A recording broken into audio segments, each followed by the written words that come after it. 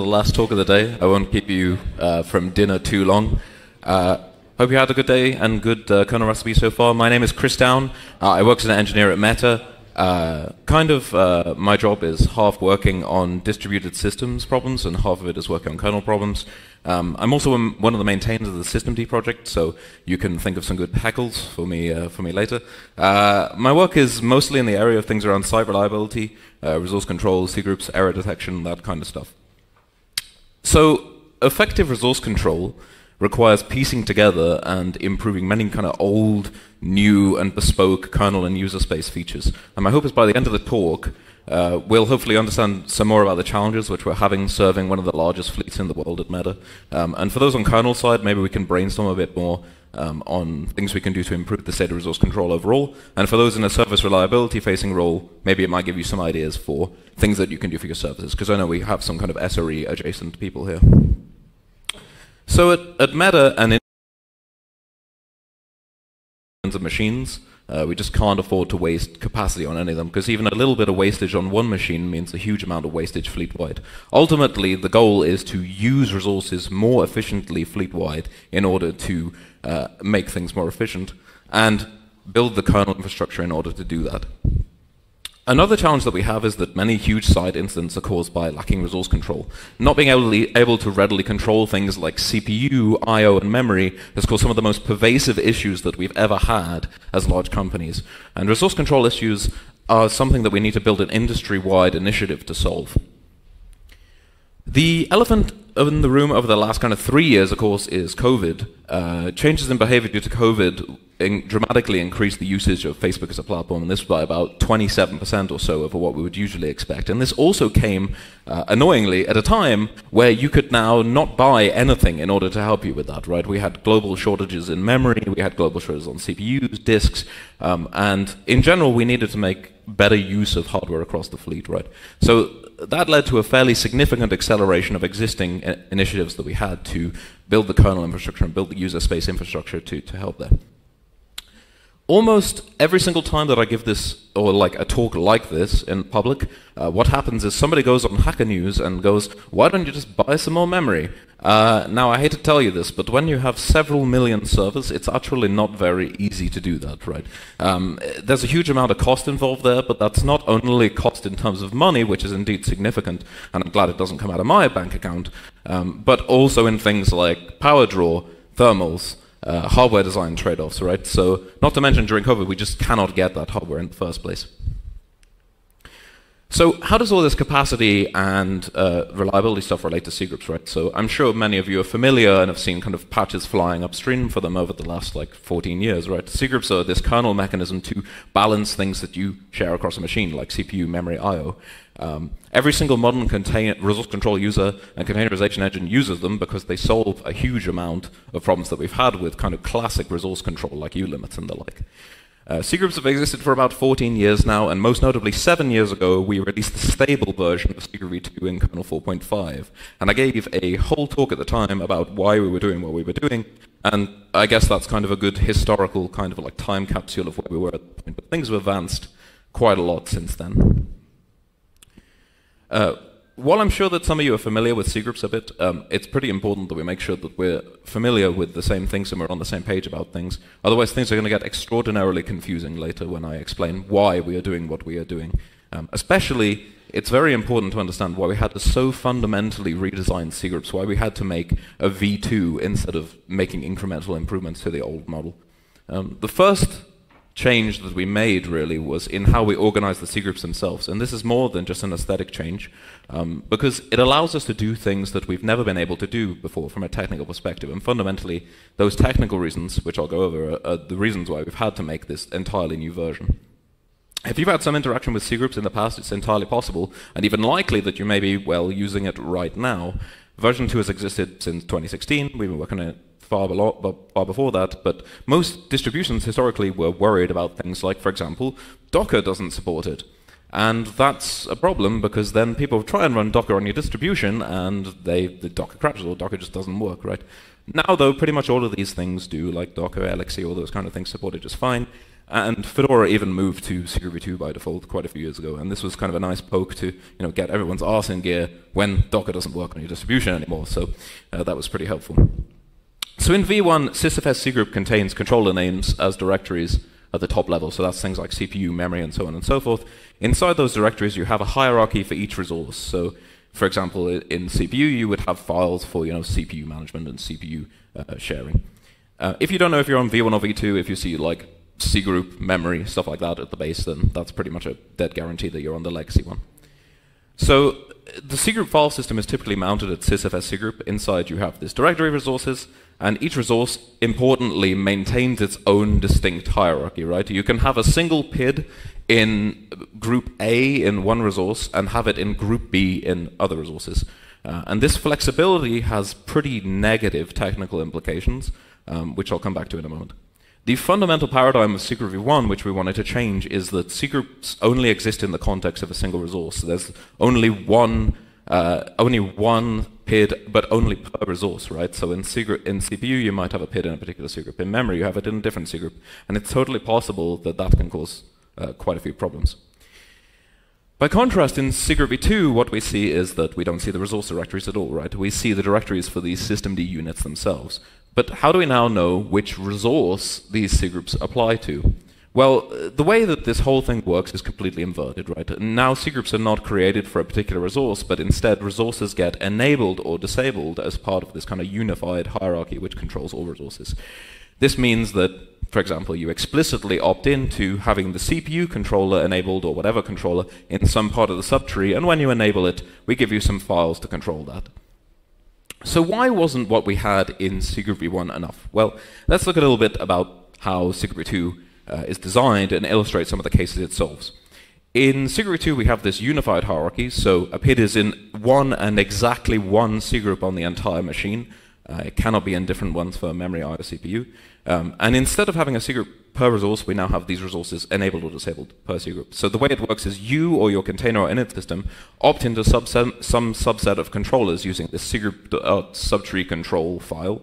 You write plus memory or plus CPU, and voila, you get controllers for that. You get the files to control it inside that cgroup. This might seem like a purely aesthetic change, but this has quite significant technical advantages compared to the previous strategy. For example, without this major API change, we simply cannot use cgroups in order to do complex resource control at scale. Take the following scenario. Memory starts to run out on your machine. So when we start running out of memory, we need to inevitably try and free some up, right? And if we're particularly memory bound and it's hard to free pages, we're going to then start doing some disk I/O. And looking through available memory to find pages which can be freed could be really, really expensive if the machine is already loaded, or it's particularly hard to find pages right now because the system is highly contended. So it's entirely possible this whole thing is going to cost non-trivial CPU cycles to do. So without having this unified or single resource hierarchy, we actually can't manage this situation very well whatsoever, right? In v1, we cannot stop a CPU from just taking all of the disk I/O on the machine when it's becoming highly compressed on memory. So without this API change, effective resource control becomes extremely difficult to manage. And that's why we've had to kind of reinvent a little bit how some parts of Linux resource management and some parts of cgroups work in order to make things scale.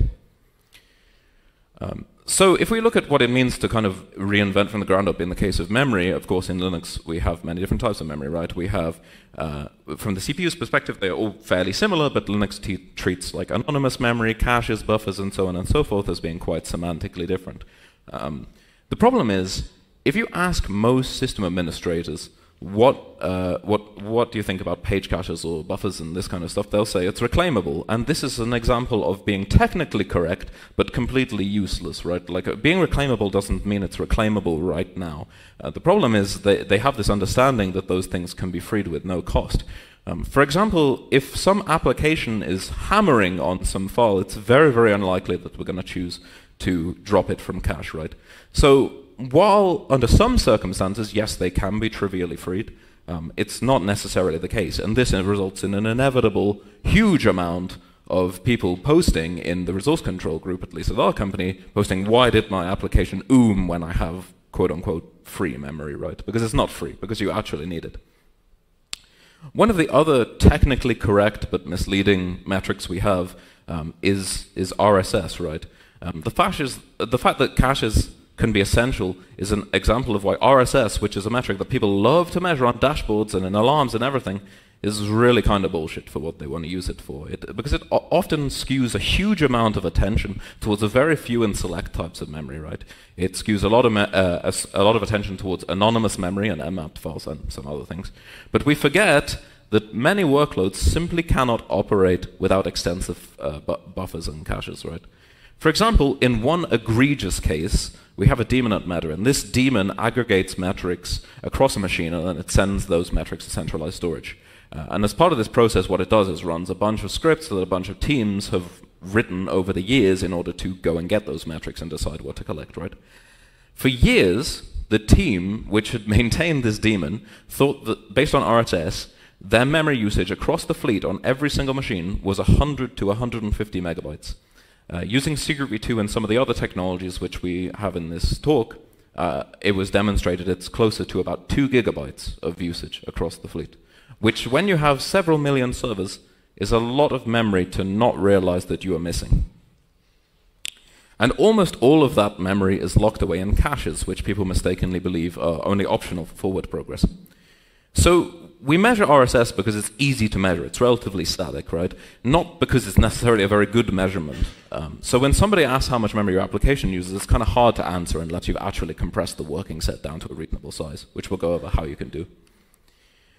So this is why in cgroup v2 we limit and account for all types of memory together. We have this memory.max file which limits not only based on RSS but really everything, even things like slabs that have slab account set.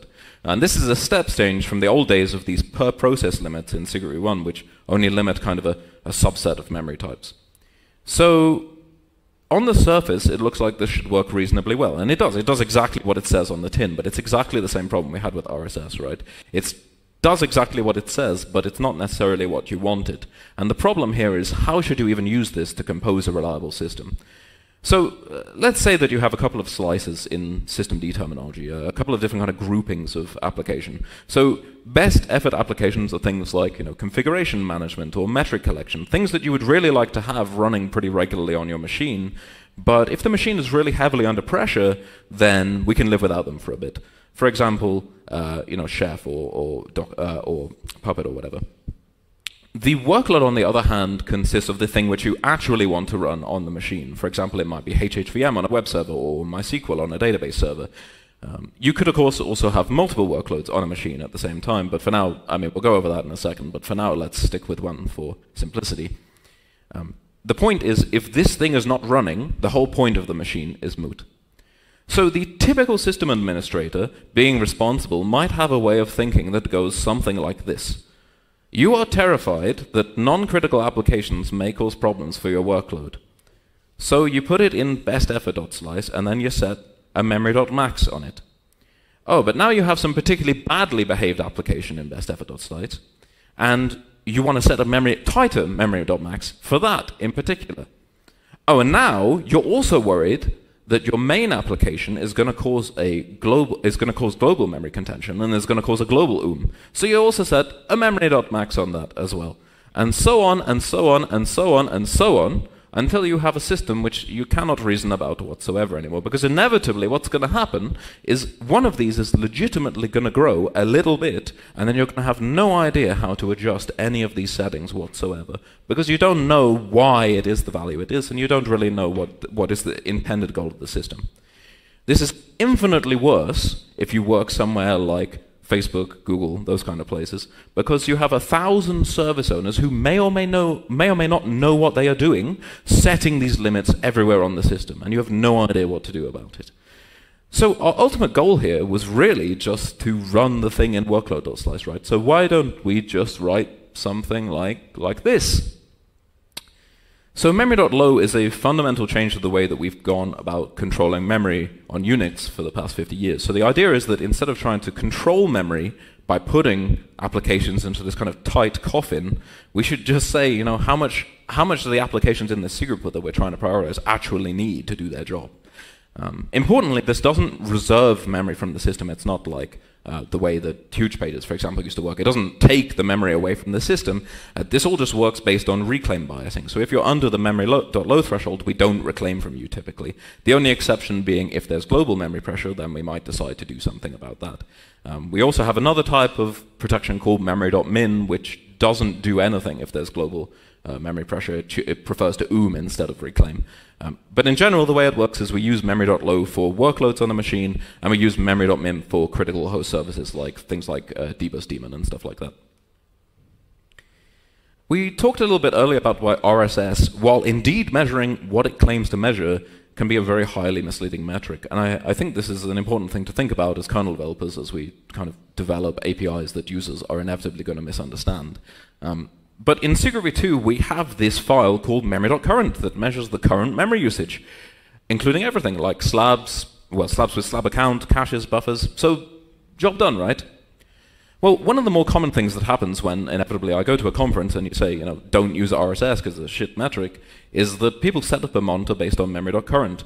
And memory.current is the file that, as you might guess, actually, you know, tells the truth. It actually gives the current memory usage.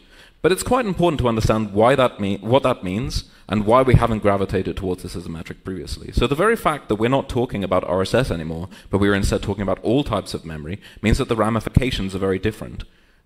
So having all of these different types of memory which can grow kind of on an altruistic basis where the system is doing it just because there's no pressure means that things can get quite complicated.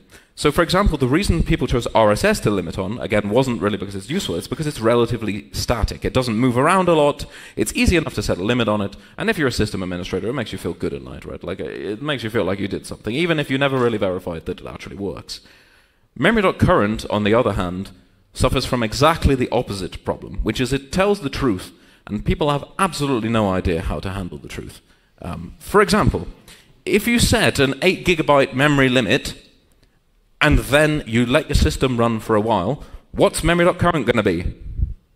It's going to be 8 GB, because, of course, we filled it up with nice caches, we filled it up with nice buffers, we filled it with all kinds of nice things. It's not that your application really needs 8 GB, right? It's not that it really needs that amount of memory, it's just that you've set the limit and will grow up to that.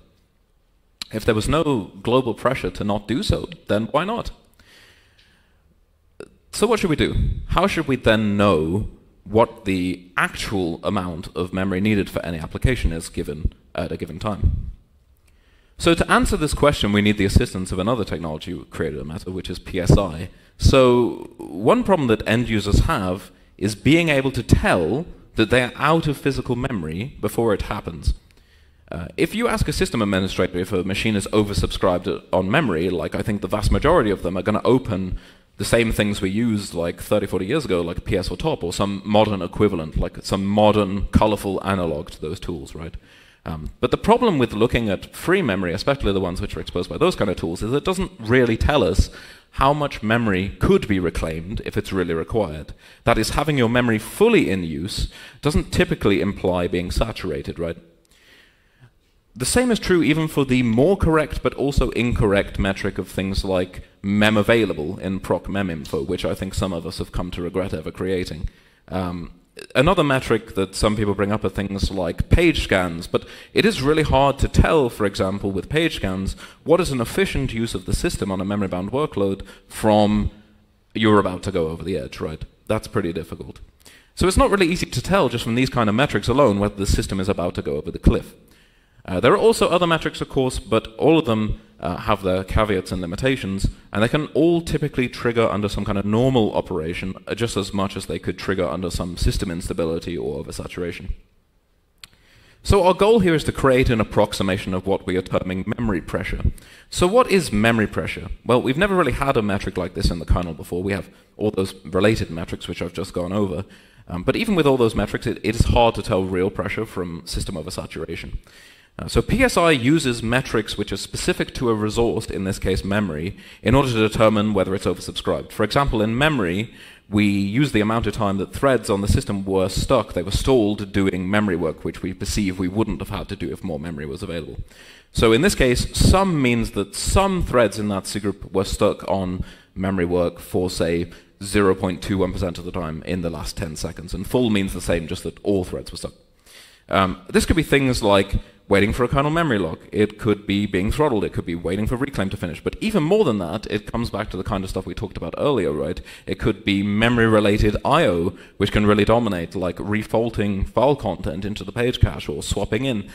So pressure is essentially saying, if I had more memory, I could run, say, 0.21% faster. These can also be really useful as part of developing high reliability and high availability applications. So for example, we use this in order to determine in advance whether we are about to use too much memory on things like our async job tier and do load shedding or backing off new requests. And we also use it for our user space pre-UM detector, which is UMD, which has a kind of fine-grained policy engine about when to invoke a user space killer. We also use it for all sorts of other things, not just cross-meta. Android is also using it for some resource contention stuff.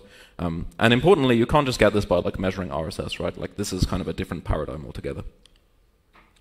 So how does this all relate to the case which we mentioned in the slide before that about having some slack in memory.current, where we've now got these nice caches and buffers and stuff like that? So let's take an example kernel build, where with no limits, we have a peak memory.current, we have a peak memory usage of just over 800 megabytes. In cgroup v2, we have this tunable called memory.high, and this tunable reclaims memory from a cgroup until it goes back under the threshold set, or it will throttle you. So right now, things take about 4 minutes with no limits. However, when we apply a memory threshold of 600 megabytes, actually the job finishes in about the same amount of time, with 25% less available memory. It's still 4 minutes, just a second or more so in wall time. The same even happens when you go down to 400 megabytes. Now we're using half the memory which we have originally used with only a few seconds more wall time, usually a pretty good trade-off. However, if we dial it down just a little further, like 100 megabytes further, things will never even complete, right? This is 9 minutes in and it's not done, so we have to Control-C it.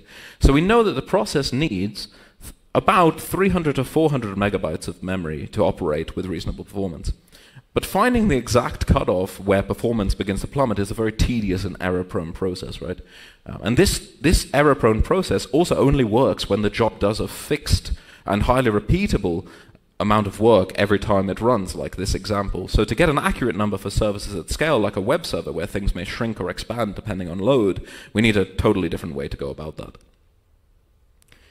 So determining the exact amount of memory used by an application or the working set size is a very difficult and error-prone task. And Senpai is a simple and self-contained tool that uses cgroup v2's new pressure stall information system to determine how much memory your application actually needs.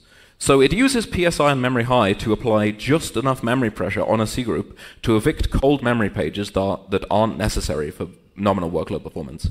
It's essentially an integral controller which dynamically adapts to memory load peaks and troughs, like the case we were talking about before on a web server, where when more requests come, we expand the limit, and when fewer come, we shrink it down again. So it can be used to answer this question of how much memory does my application actually need at any given time? And in this case, we can find out the example for this compile job, which we were having a hard time with, is actually about 340 megabytes or so. To get there, the way it works is that we keep pushing on memory.high until we start to see pressure, and then we adjust it back as necessary to keep it just tight enough without invoking an anemic pala in the tasks. So what are the benefits of this shrinking? Why don't we just use kswapd, right? So as I mentioned, we had a team which for years believed their memory footprint was about 100 to 150 megabytes. And the way we eventually found out it was more like 2 gigabytes was by using Senpai in order to shrink their working set down to the size which it actually can operate at. And that's how we found out that it was actually about 10 times what they thought. Another thing that we use Senpai for is to get ahead of memory shortages and amortize the work ahead of time. When a machine is already heavily contended, it can be pretty hard to free memory quickly because resources are likely already to be highly scarce. Kswapd boosting and threshold tuning is all well and good, but it doesn't always help here, right? Because it can still end up kicking in when we're about to go over the edge, when we don't necessarily have the cycles to do page scanning or whatever. So Senpai can help avoid these situations in the first place by proactively doing this work when the system is in a nominal state. So the combination of these things means that Senpai is an essential part of how we do stacking and measurement at Meta. It not only gives us this accurate read on what the workload's needs are right now, but it allows us to work out, what are the needs going to be over time and adjust stacking as necessary. This also feeds into another of our efforts around efficiency, which is improving memory offloading. Traditionally, on most operating systems, you have exactly one memory offloading location, which is your disk. Even if you don't have swap, that's still true because, of course, you have things like demand paging and the page cache. So there are actually a lot of intermediate kind of granular areas we might want to use in order to provide some nice balance between these two extremes, right? So when we're talking about offloading, that means that yes, we are going to eventually have to page fault back into main memory, but getting that data back into main memory is, of course, for some things, much easier or much more difficult than others. For example, it's going to be much easier to page fault in from an SSD, of course, than it is from a hard disk. I think this is a paradigm we all know, not only because it's slow, but because it tends to involve random reads. But there are more granular things we can do as well, rather than just thinking about SSDs or hard disks. For example, one of the things we can start to do is start looking at strategies outside of the hardware. One of the problems with the duality of either being in RAM or being on the disk is that even SSDs, of course, tend to be several orders of magnitude slower than main memory. But many workloads have what we would probably term warm memory, pages which are accessed relatively frequently, but they are not constantly needed to make forward progress. So one area which we've been heavily invested in is improving and productionizing ZSwap, which transparently compresses these kind of warm but not hot pages. So it compresses pages which look like they will compress well and are not too hot into this separate pool in main memory. In order to use those pages, they do have to then be page faulted back into main memory, of course, but this is usually pretty cheap and fast, certainly a lot cheaper and faster than it would be from a disk. One problem that we had when we set this up was that even when we configured the kernel then to swap as aggressively as possible with this new setup, it still wouldn't do it unless it was very close to saturation. If you've looked at the swap code, and I'm sure that man has, if you've looked at the swap code or the paging code, then I mean, I think you know some of why this may have been in the past, because we have spinning disks, right? Like spinning disks plus swap equals bad time. That was pretty much the equation by which we ran the paging code for the vast majority of the kernel's history. The old logic has quite a few kind of abstruse heuristics with that in mind, and most of them aren't really ideal for the current state of swap, right? So we tried to think about how we can make this more efficient for the modern era. We have non-rotational disks, we have ZSwap, we have SSDs, we have things like Compute Express Link coming into the pipeline, and we want to kind of make the use of these mediums more efficient for the modern era. And for this reason, even with swappiness set to 100, like, we weren't managing to get like any kind of paging really happening. So in recent kernels, we've reworked how the reclaim algorithm works in order to try and be more willing to do it if safe. The new algorithm works like this. First, we now have code to track all swap-ins and cache misses across the system. So for every cache page, which we are having to page fault and evict, and page fault and evict, and page fault and evict, and I'm sorry for that big link, try swapping, a cold heap page instead, or at least what we believe to be a cold heap page. If we are unlucky, and this heap page then gets paged right back in, that's no biggie. Next time we'll try and get a different one. However, if we are lucky, and we are actually going to manage to do it, then that's another page which we can use for caches and other processes. And this means that we can now engage swap a lot more readily in most scenarios. Importantly, though, we are not adding IO load. We are just being more intentional about how to use it, right? We only trade one type of paging for another type of paging.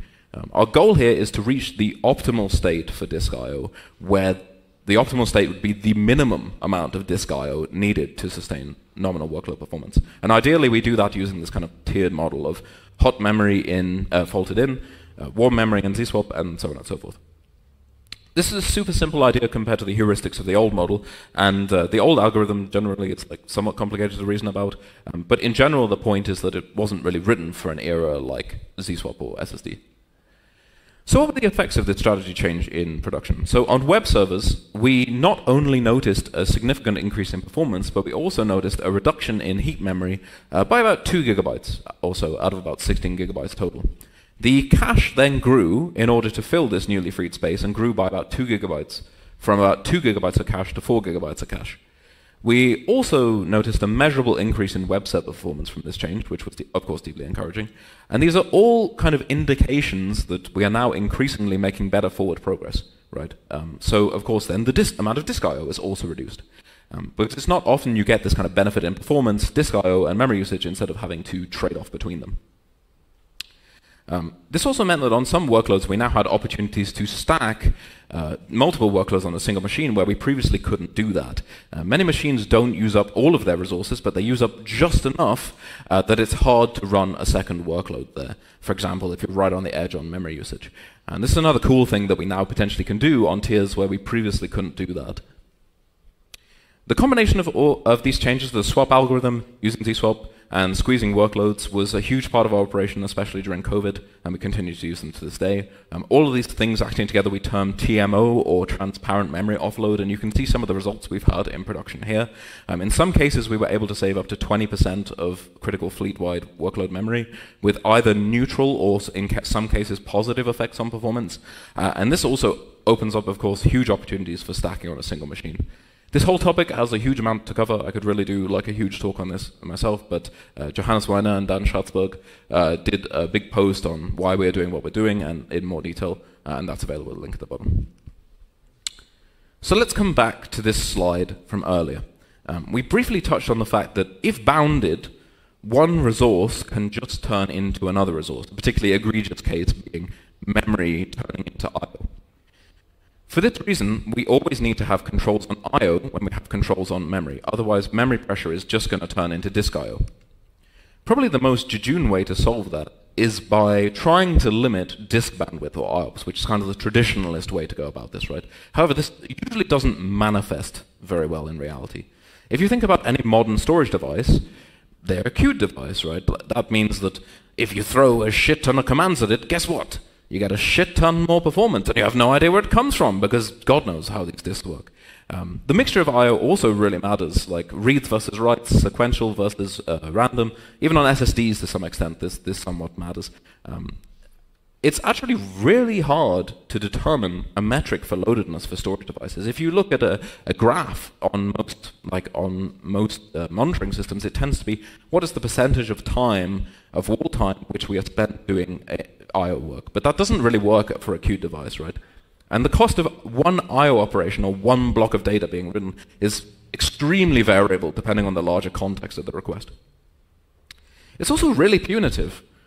If nobody else is using the disk, do I really want to have this fixed limit, which nobody can ever exceed? So it's not really good for this best effort work, and it's not really good for efficiency.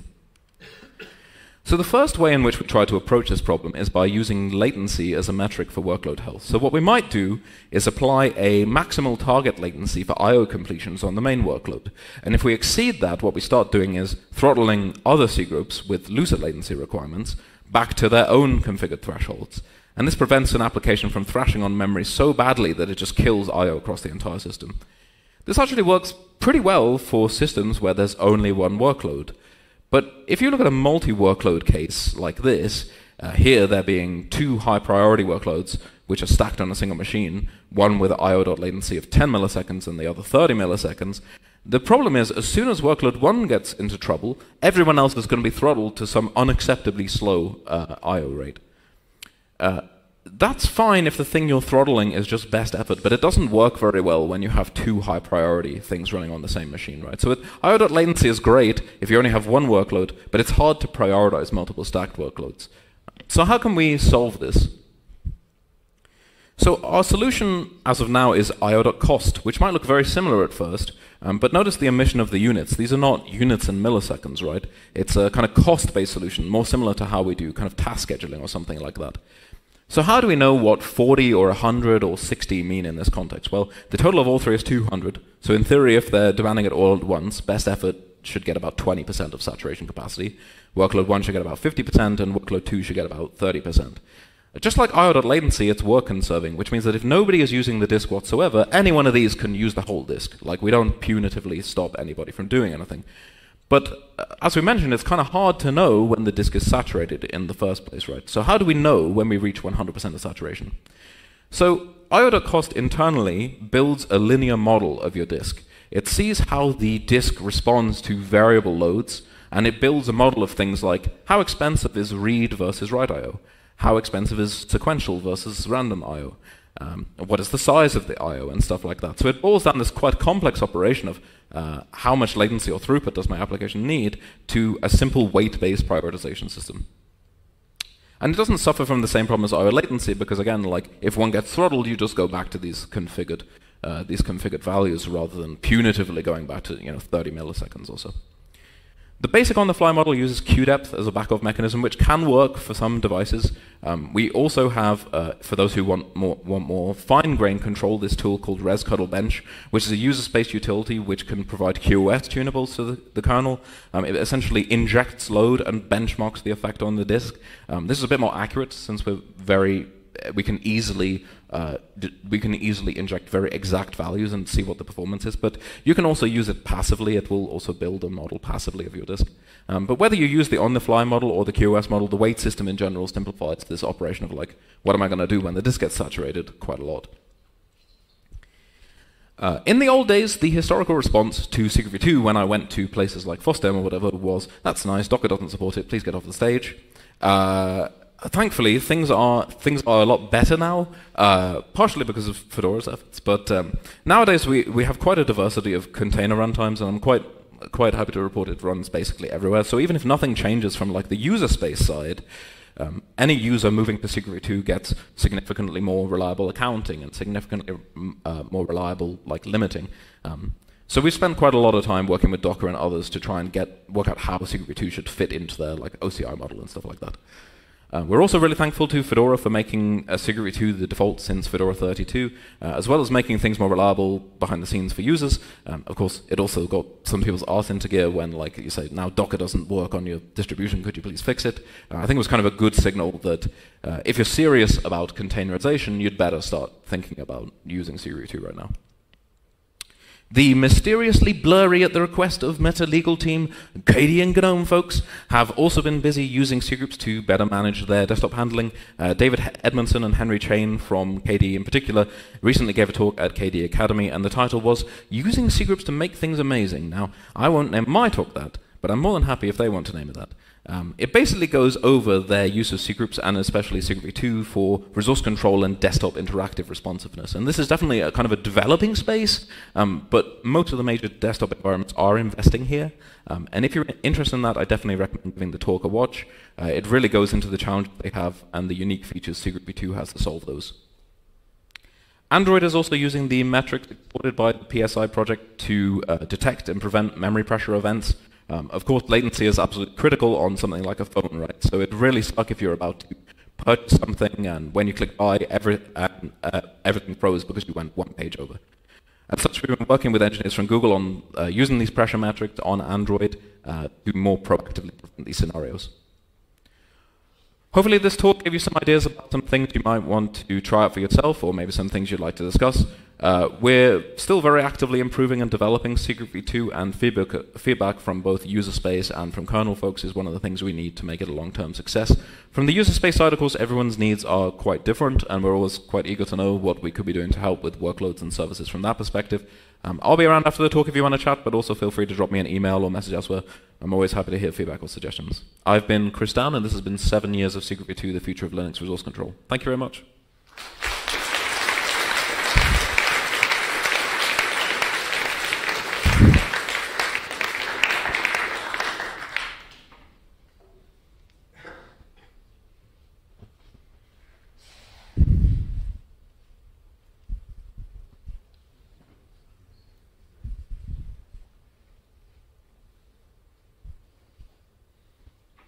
Well, feel free to come. Oh, we have somebody at the front. Is there anything, any work being done with regards to swappiness, to for the scenario where you have the pyramid of alternatives to memory, let's say, with ZSwap and then SSDs and then hard drives, to be able to say that this swap has this cost, this I/O cost versus this other I/O cost for this other swap? Okay, I kind of know how to answer, but I'm not sure how to answer it in a politically sensitive manner. Okay, so I will not answer in a politically sensitive manner. You know how we have swap priorities? Let me tell you something about swap priorities. They don't work, and they've never worked. I think we invented them because somebody said we need swap priorities, and then we invented the most useless thing possible to satisfy that request, and then said we were done. Swappiness is kind of in the same state. We have the same problem with things like, if you think about how we do like TCP tuning, for example. Like you have, okay, you can do some stuff on the socket, but some of the tunables are like this massive global tunable. No idea why it's global, but it certainly is global. And I don't know why it should apply to every single thing that you run on the machine. Swappiness has had exactly the same problem. We did have the exact opposite problem in cgroup v1, of course, which is you had like the swappiness tunable inside each cgroup, and inevitably what would happen is swappiness would get set by the init system after cgroups have already been set up, and then the swappiness is completely wrong on the system because the kernel is already set up based on the kernel configured default swappiness of 60, and then your init system doesn't change anything. It only changes the global one, which now does absolutely nothing. So, in answer to your question, I think we need to rethink how we go about, in general, just a small thing I'm asking, I think we need to rethink sysctls in general. I think the sysctl interface in general has, in some cases, been used to tune things which should never have been tuned at the global level, and perhaps one of those is vm.swappiness. Perhaps that is one thing. For example, it's not only what device is slower or faster, right? But some workloads can tolerate more or less anonymous swapping activity. So the kind of tuning there has not been great. So the answer is yes, I think we are thinking about it. I think we have a lot of things we want to fix first, but yes, it is something which is being thought about. I think I can add to my resume. Talked about memory, and Matthew Wilcox applauded.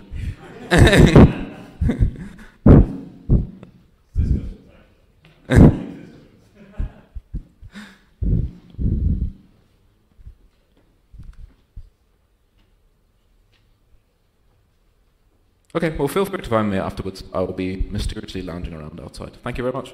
Thank you.